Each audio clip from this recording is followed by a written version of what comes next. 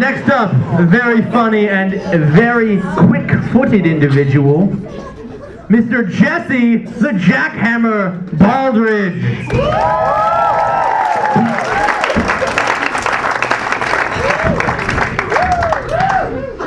Quick-footed but not quick-witted. I am not wearing the shirt ironically, I'm just a huge nerd.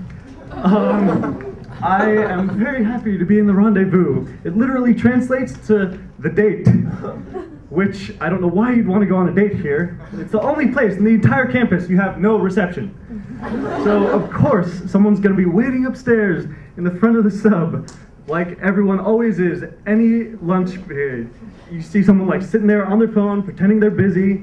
Really, they're like playing Brick Breaker, hoping no one will notice them, maybe like changing all the names in their contacts to capital letters. Let's see now. Wave of the future. I have a horrible memory, and so I'm using this. See, this always happens. I never know what to say during like improv shows. I'm always so freaked out. I think I'm just gonna come on and just like, well, that's me. Bye. But I mean, it's nice now that you don't really have to work at dating. You just kind of hook up and it just happens. And I mean, you know, if you actually go on a normal date, I think that would scare the shit out of me. You know, someone asks you, "What's your type?" You don't realize it, but it's such a loaded question that would scare the shit out of me. You're trying to think of something that won't offend them. You're like, you except prettier? I meant taller. No, it's because you wear Converse. You know, you gotta hit them where it hurts. Something they can't change about themselves. Like me, people say I'm Asian, and I believe them because I play video games and have squinty eyes.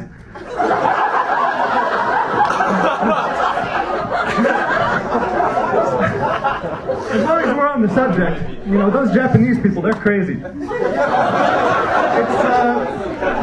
This year happens to be the 30th anniversary of this show called Mobile Suit Gundam.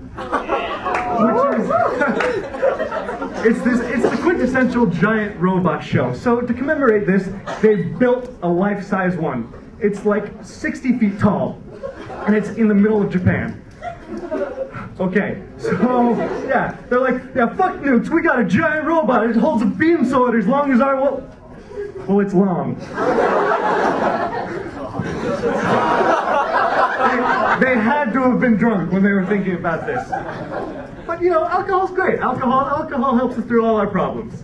You know, even adults. When you get older, I think you have to use alcohol. Anytime I've seen any adults get together, boom, they break out the booze immediately. And it helps. I don't know, they can't stand each other. They want to become hermits. The last time I saw my stepmom's parents, my stepmom's family, her sister said to her dad, "You said on your 50th birthday you either wanted to leave the country because you didn't want to see anyone, or you were going to drink champagne the entire night. And then you realized you couldn't leave the country because Danielle my stepmom, had her graduation." And he goes, "Huh, I have no recollection of that." Exactly. And next up, oh! Alcohol is still great even when you're young, but like Homer Simpson says, it's the cause of and solution to all of life's problems. I think the adults have it right. You just break it out, you start drinking immediately. I don't like all these theme parties it's like a fad now. It doesn't make any sense to me. What's the point of like, you're gonna run out of ideas eventually, and pretty soon people are gonna be saying like, let's have a Russian themed party. We'll just turn the air conditioning down to like 20 degrees. I don't think anyone's thermostat goes that low, but hey, we can have the party outside. We'll sprinkle some radiation around for some heat.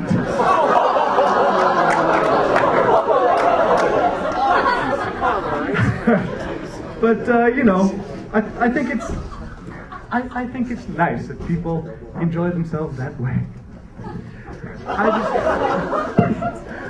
With radiation.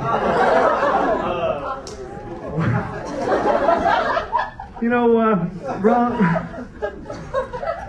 Raleigh said I was quick-footed. It's kind of true. I think a lot of my cynicism comes from the people I've had to deal with as my coaches. My coach in high school, we took bets a lot of times. Anytime he spoke to us, we took bets to see whether he'd say fuck or okay more.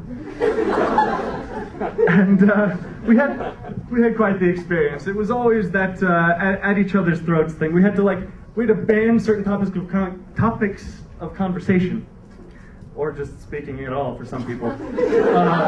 We couldn't talk about religion because, I don't know, maybe God exists, maybe he doesn't. And then we couldn't talk about politics because we had some people that liked to. This was right around the 2004 election, and we would come and either throw the signs as far as we could up into trees so our teammates couldn't get them, or we'd rip them apart and tear them in front of our teammates to piss them off.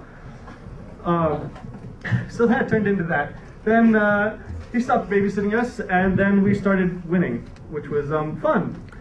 And then now that I'm in college, we have our wonderful, wonderful coach who is basically the same. I went from one Coach O to the other Coach O. He has his nice little catchphrases. There's you gotta take care of business, fast and relaxed, which I don't want to apply to any other part of my life.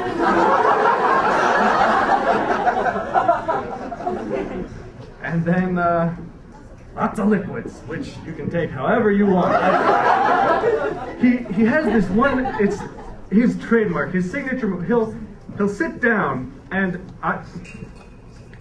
he likes to wear sweatpants, which, you know, they kind of hug. And so he'll sit down and just kind of spread his knees out. He'll sit there, if there's a ledge, how's it going? And he'll just keep on talking, you know, doesn't matter.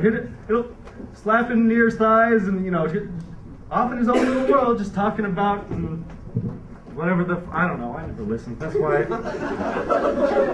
you know, whatever works. And I guess that works for him. This guy's crazy. He'll get up when I'm going to bed. He's here at like 4 in the morning. There can't possibly be that much work for a coach to do. What did he have to do? Like, sit online, beat off to ESPN.com, take a nap. He has pillows in his office. I know he takes naps. He says he doesn't. He does. And then what? Come outside and yell at us. I don't know. So then there's the teammates. There's always the fun teammates. I had this guy on my team who he would every single day to practice, polo shirt, khakis. No, he didn't change. He just wore a polo shirt and khakis, running. I cringe to think about the chafage you get from that. Like, how? Unless it's like, he wasn't Japanese though. Well, that's me. Bye.